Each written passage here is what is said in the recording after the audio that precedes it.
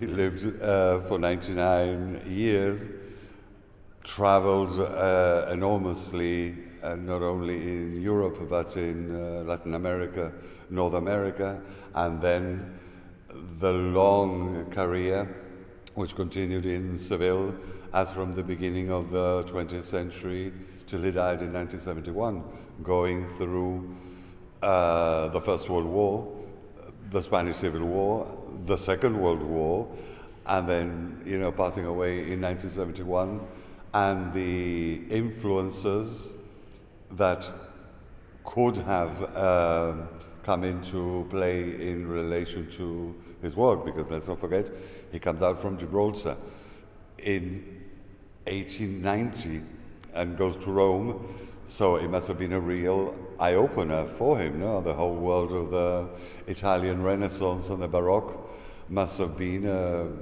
a great shock for him. And then the analysis of how he develops, what choices he makes in relation to what is around him, what is around in Italy as well at the time, and then in his move to Paris, the great influence which I think is the French Impressionists, especially Claude Monet. So how do you go about summing up such a long life and such a rich artistic development? I'm not here to sum up. This is what I think we're still in a very preliminary phase, because there are, for example, the years that he passed in Buenos Aires teaching art there. We don't know what happened in those years. Of course, Buenos Aires as well was not the Buenos Aires now, the same as the Rome of when he arrived was not the Rome now. There was no Versace, Dolce Gabbana, let's get this clear. So what's important is to set ourselves the mindset of the time, and then how the whole thing developed and the choices that he made also politically, because in Spain, when the Spanish Civil War arrives, it's not an easy time for him. I mean, he literally has to escape quick from Madrid and come back to Gibraltar, and by that time he's a man in his mid-60s, so it's not it's a strange life. That's why I entitled it The Mystery Man, because there are areas, years in which we know almost nothing for the moment about him. That's something that has to be looked at and research to be done in the Academia de Bellas Artes in Seville, but let's see what the records are. He was a massive producer of work, not only painting, but ceramics, sculpture, fabrics, so he was really, como dice, humanita, all through his life, right till the very end, What can you tell us about the process of research and uncovering those mysteries? The process, talking with people, but then that's another problem, because most of the people who knew him have passed away, and there are very few records of him here.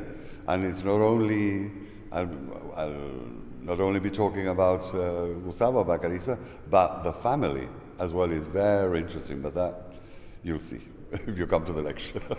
So Gustavo Bacarisas is a well-known name, obviously, in Gibraltar, but how would you describe or define him to someone coming to him for the first time?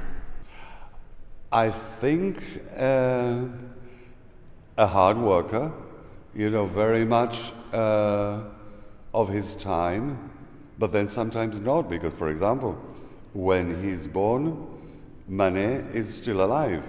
When he dies, Jackson Pollock has been dead for 20 years. So it's still very difficult. This is a preliminary analysis of the territory.